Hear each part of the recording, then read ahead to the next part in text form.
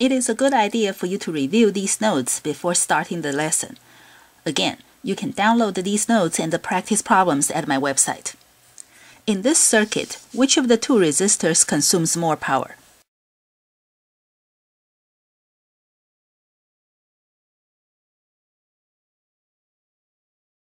Because the two resistors are in series, they get the same current. So this equation should be the most convenient to use.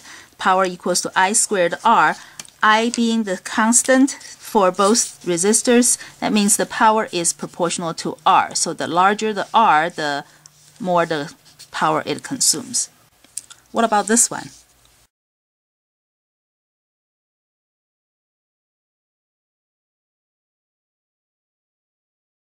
They are in parallel, they get the same voltage. So this equation is the most convenient.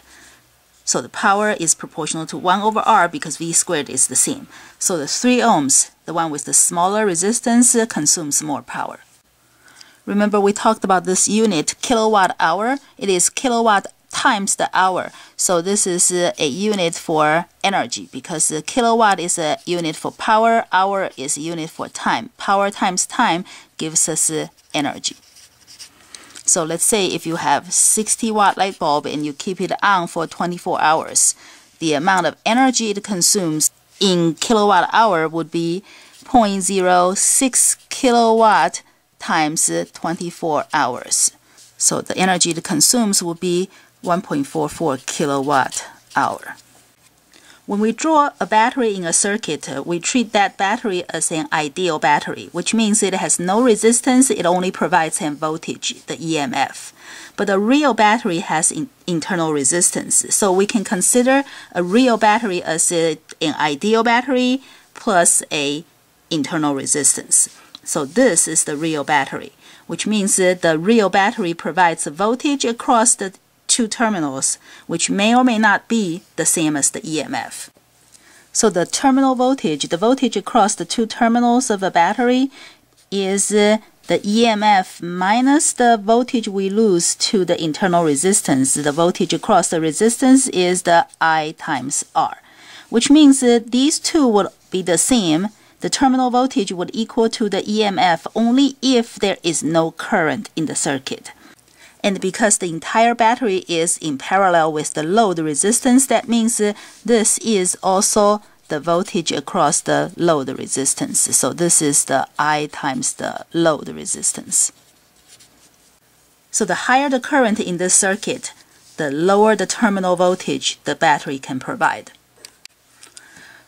Let's find the current in each resistor and the current that goes through the battery.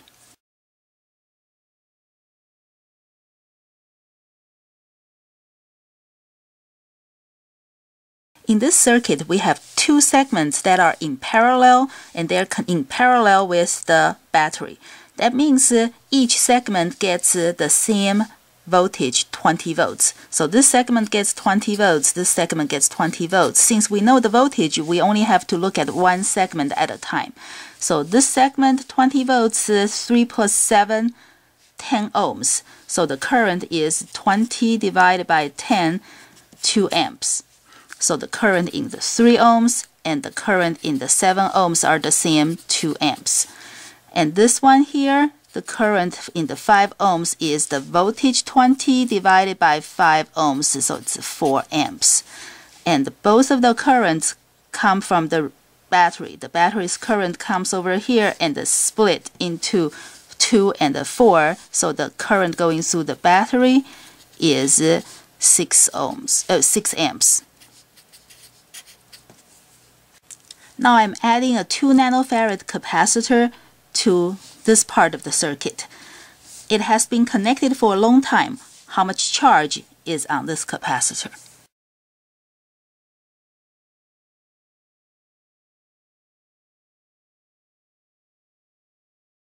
After a long time, the capacitor has been fully charged, so no more current is in this segment. That means that we can cut the wires and take the capacitor away and nothing will be different.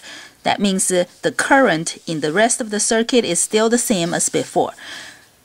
But of course, this capacitor is still connected to it. So to find the charge on the capacitor, we do Q equals to CV. The capacitance is 2 nano. The voltage it gets is the same as the voltage across the 3 ohms because they are in parallel, they get the same voltage. The voltage across a resistor here is I times R. So this is 2 nano. The current through the 3 ohm resistor is 2 amps. The resistance, of course, is 3 ohms. So this gives us 2 nano times 6 volts, 12 nanocoulombs.